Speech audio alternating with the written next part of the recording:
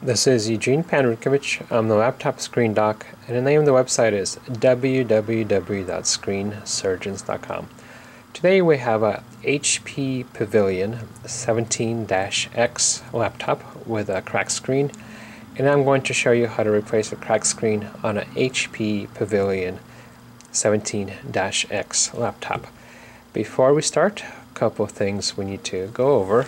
First, we need to correctly identify the laptop model. And for this model, it's right over here. There's a long label on the bottom.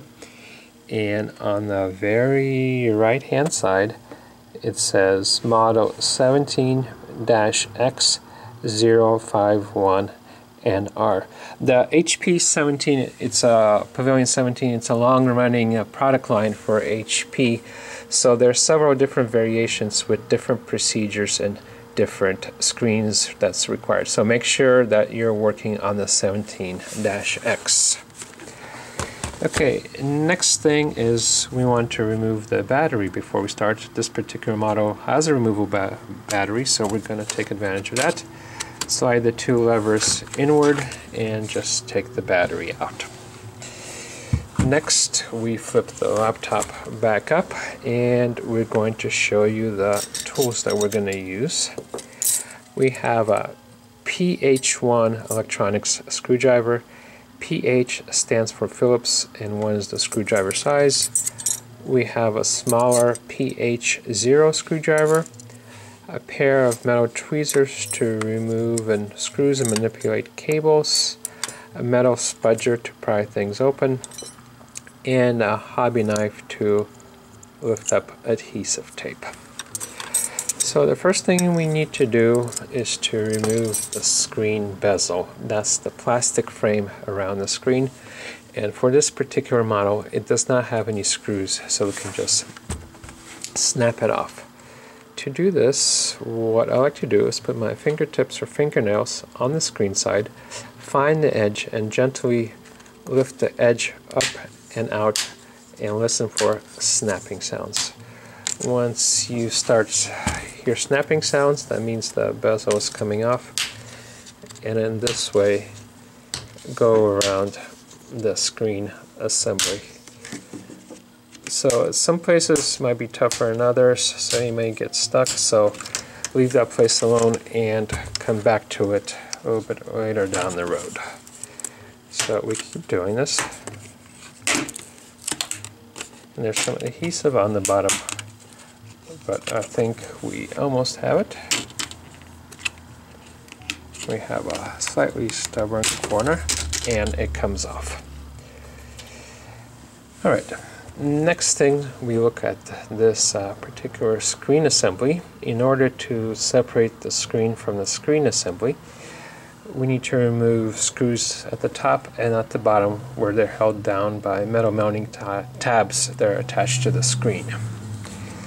So we tilt the laptop back a little bit so the screen doesn't fall forward on us, and remove the 4 screws. 1 and 2. Make sure you get a good start on these because they're a little bit tight. Don't want to strip them.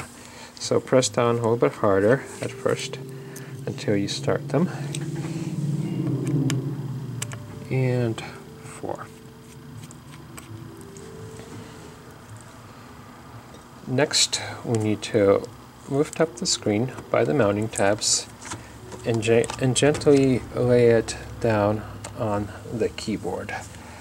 There's enough room so we don't have to undo the video cable. Maybe there's some adhesive here. We can undo this little piece of adhesive tape so we have better access to it. And next we want to separate the video cable connector from the screen itself. It's held down by some adhesive tape, so we want to lift up this adhesive tape and just lift it up with a hobby knife, just enough to grab a corner and work the adhesive tape off with your fingers. So sometimes it takes a little while and sometimes it goes fast. And we are almost done. And peel the adhesive tape back. Then grab the connector and with your fingers, and then slide the connector backward so it's removed. Okay, let's get a close-up. I'm going to reconnect the connector so we know it's properly connected. Let's get a close-up. Okay, pause the video right here. This is what a properly connected connection should look like.